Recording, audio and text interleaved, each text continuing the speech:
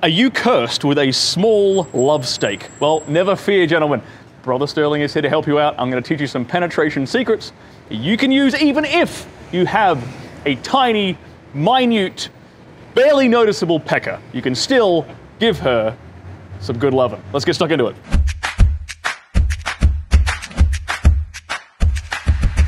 My name is Stirling. I'm an award-winning adult film star. I'm a former high-class male companion, believe it or not. Welcome to my YouTube channel. Now, first things first, you actually can increase the length and girth of your penis. Most people will tell you this is not true, this is impossible. I know it's true because I actually did it. I post proof of it on the internet, and I tell you exactly how to do it in my ebook. The link is in the description below if you're curious. So first and foremost, if you can give her an experience that she's never had before, then that is immediately going to make you stand out, and it's going to make you stand out as one of her best lovers ever.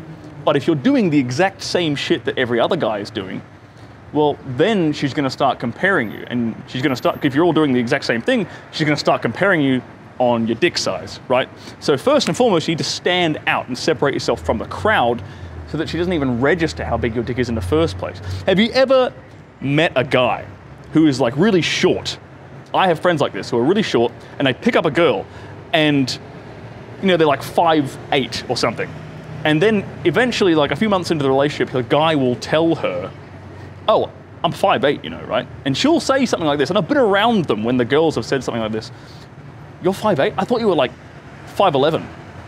They don't even register how tall the dude is because he's so alpha, he's so charming, he's so dominant that they forget the logic of how tall is this guy actually compared to me. Same principle applies with your cock size. You can give her something she's never had before, she ain't even gonna register how big the damn thing is. And by the way, most women have no fucking clue how long 6, 7, 8, or 9 inches actually is.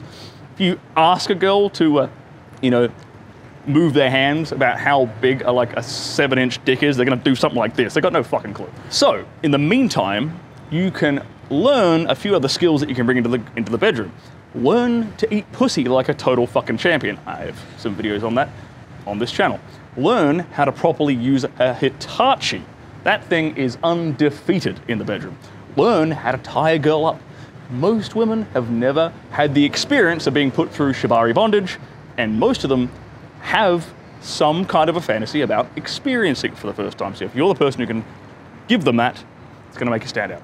Another thing to consider is you are actually lucky for having a smaller dick. What? Yes, you lucky motherfucker, can do anal sex far easier than I can. When I whip my dick out, women get scared if I go anywhere near their asshole. But you, with a smaller penis, in particular if you have a thinner one, it's perfect for doing butt stuff. So you, lucky bastard, can go down the forbidden passage without much resistance. Now, adding on to this giving her an experience she's never had before idea, I want you to look at these two things right here. You can consider these to be penises for all useful circumstances. Now, this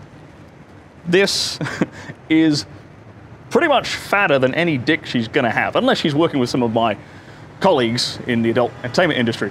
But this, if you can learn how to use your hands properly on a woman, you are going to blow her mind into the stratosphere. Now, in particular, if you learn the correct way to fist a woman, you can hit all kinds of secret sweet spots inside of her that most guys are never going to come anywhere near using their average sized penis. But most importantly, learning how to use your love junk properly is all about the angles. You see, there's certain positions with a shorter penis that you're just not really going to be able to hit, right? But there's other sex positions, other angles you can use, you can try, you can incorporate, which are really going to get the job done for you. One really simple one is sliding a pillow under her hips in missionary position, propping up her hips at a different angle. It makes it far, far easier for you to hit her G-spot with the head of your penis when the pelvis is tilted that way. If you want to learn a few more secret angles you can use in the bedroom, then check out this video right here.